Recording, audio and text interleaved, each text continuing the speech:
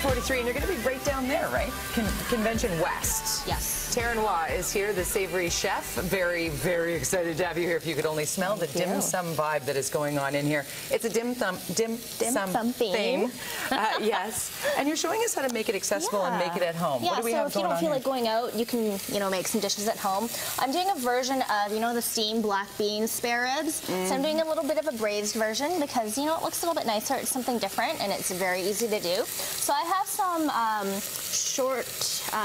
pork spare ribs. They're cut short, about 1 inch, and they're just browning off here. So we're gonna just pretend like we're getting them all nice and golden brown. Right, can't be afraid to let it get in there and really cook up a little. And then I'm gonna add some ginger, garlic, and shallots. And normally I'd stir this around and get them all nice and fragrant. Yes. But we're gonna skip that and add in our braising liquid. So I have dark soy sauce, Chinese cooking wine, some black bean sauce, water, and a bit of chili oil. Now, I kept the chili oil in this recipe pretty light if you don't like spicy, but I like it spicy, so normally you can kick it up if you like. I'm a spicy girl just like you, so that's it. Cover, let it braise on very low heat for about 20 minutes. Low and slow for 20. How easy is that? So easy.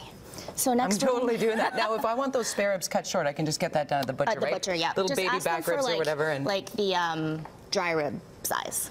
And then they know what you're talking about. We are making dumplings. Yes. Okay. My favorite. Put me to work here. So here. they are chicken and shiitake mushrooms. So I'm going to get you to start mixing that up. Can I just use my hands? Yeah, of course. Because I'm not a silly girl when it comes to this. Well, there you go. And then we're going to add ginger, garlic, and shallots in here. Aromatics are awesome. So shiitake mushrooms, fresh? Yes. I used fresh. You can definitely use dry. And we just chop them up really, really fine just so that they cook along with the chicken. I have some soy sauce, some Chinese cooking wine. That's a secret ingredient, isn't it, Taryn, the Chinese cooking wine? Some sesame oil. Also and then important. in here, sugar, salt, pepper. So you notice I have sugar in both of the dishes, even though they're savory. Now with Chinese and a lot of Asian cooking, it's all about balance. So when you have the salt, you want to balance it out with some sweet. So you are at the Vancouver Home Design Show. Yes, this Saturday. 5 o'clock. On stage where? The Vancouver Magazine cooking stage. Okay, put me to work here. All right, so we're going to assemble the dumplings. You start us off. Gotta do the rinse. There we go. And a towel here. Thank you. Okay, so we're going to start off with an easy fold. Thank you. Thank you. There you go. So I have some packaged dumpling wrappers. You can make the wrapper yourself, but a little much there. You can buy it. It's a lot easier. And if you're just starting, don't put too much. Okay. And then, so you put your little bit of filling there, about a tablespoon or a bit less. Dip your finger in some water.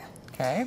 And then, so the beginner fold would just be a simple half moon. Oh, the half moon. Yeah. This would be fun to do with the kids. This is how I started off doing them with my mom. We just sat around the kitchen table.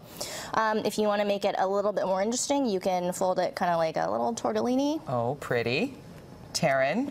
Now we're going to move up. I'm going to do this. We're going to move up to something a little bit more advanced. That's okay.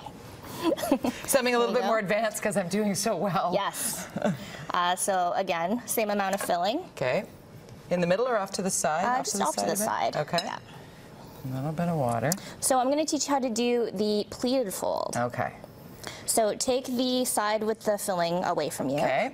Fold it over, but don't press it down. Okay. And then, so you need to hold it with your left hand or opposite if you're left-handed. Okay. And then just fold it over like that and pinch it with your thumb. Oh, and then just move. Artist. There you go.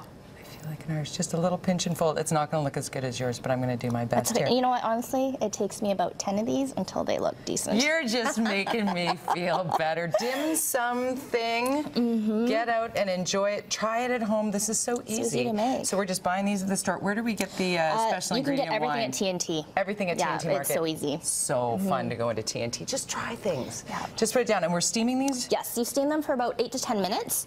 And I have some ribs that are already done here. So after they've been cooking for 20 minutes, you take off the lid, crank up the heat, and get all that liquid reduced, and that becomes your lovely little sauce. Fantastic. And we've got a couple of dumplings to put out? We do. Let me help with that. Here, I'll just move it over. Awesome. So these steamer, Steamer baskets. easy to get. Just put it on top of your. Yeah. Okay, I'm going to go in on a taste. You ready? And then I have a dipping sauce here. I'm a little bit stuck. Taryn Wa. Thank you. Look at the chili. Look at the delicious soy. What else is in here? A little bit of vinegar? Yes, vinegar and chili oil. And some sugar. I'm in heaven right now. Cheers to you. Thank you. Saturday, Vancouver Home and Design Show. Make sure you get there. Follow the Savory Chef on Twitter. My mouth is watering. I'm going to eat this.